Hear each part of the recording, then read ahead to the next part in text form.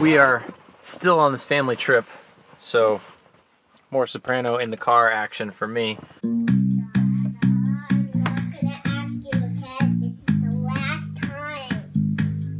Please, no. I'm gonna get another tissue and throw it at you. 3 days ago, I was able to surf.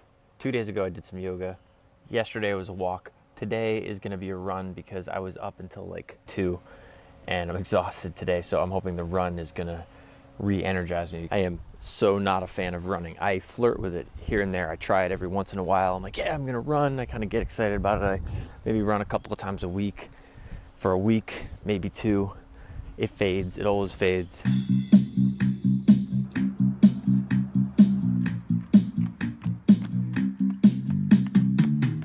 If you're gonna go to the trouble of running, I highly recommend building in coffee and danishes at the end of your run.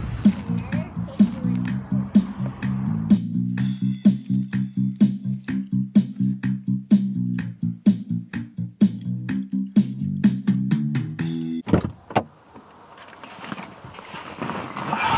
throw it. Yesterday I worked on learning If I Were a Bell, and that song is traditionally played in the key of concert F.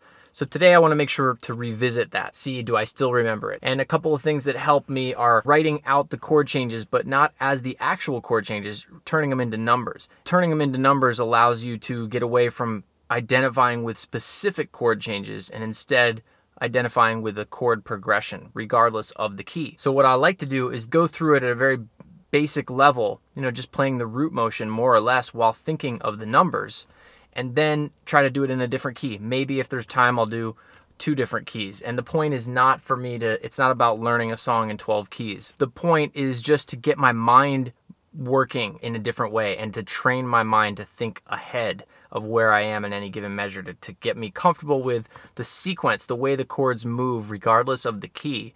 And it gets me out of thinking of chords as just a chord and another chord and another chord, and it helps me see a bigger, broader picture of the song. So that's sort of the idea, and it's just good. It's a good mental practice for me, especially in a situation where I don't have a lot of time, to make the most of that time.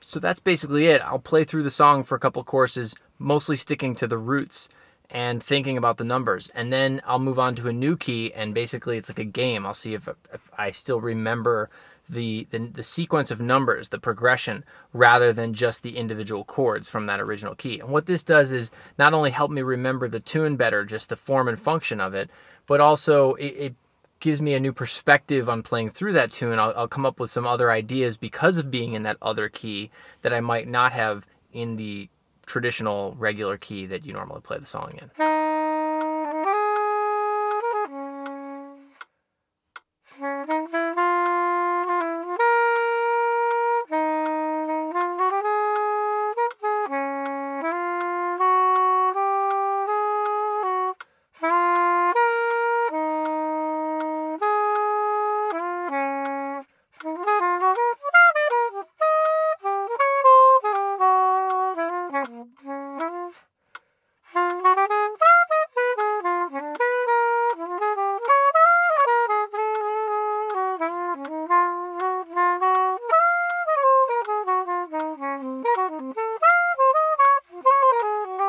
Maybe I'll do one more key.